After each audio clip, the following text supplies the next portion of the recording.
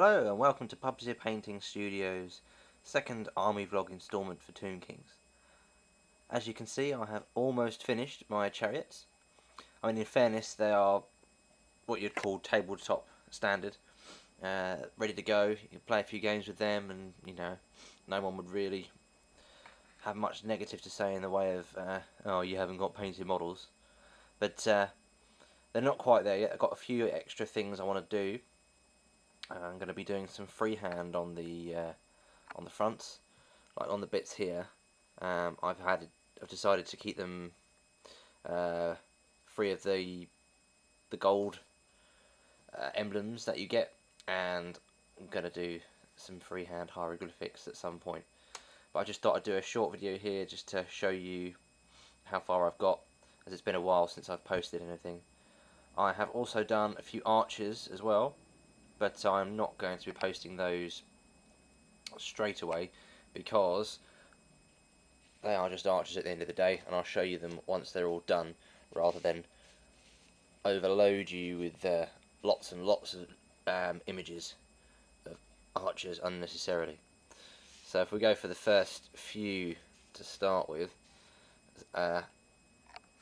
subtle conversions.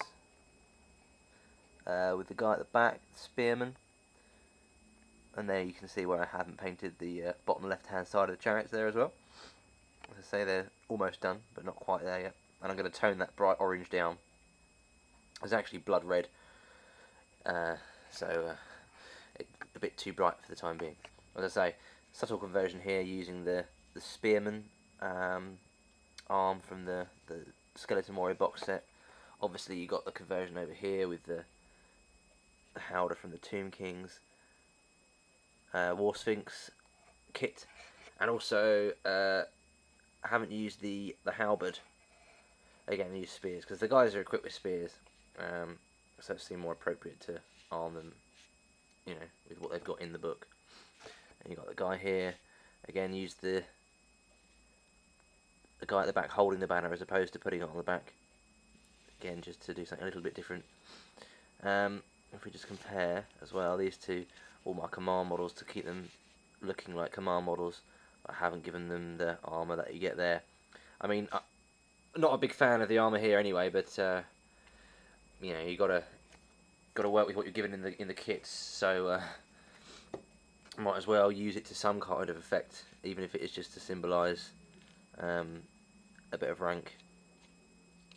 Obviously, you've got the archer from the Tomb King Archers box set. And that's it for the time being. As I say,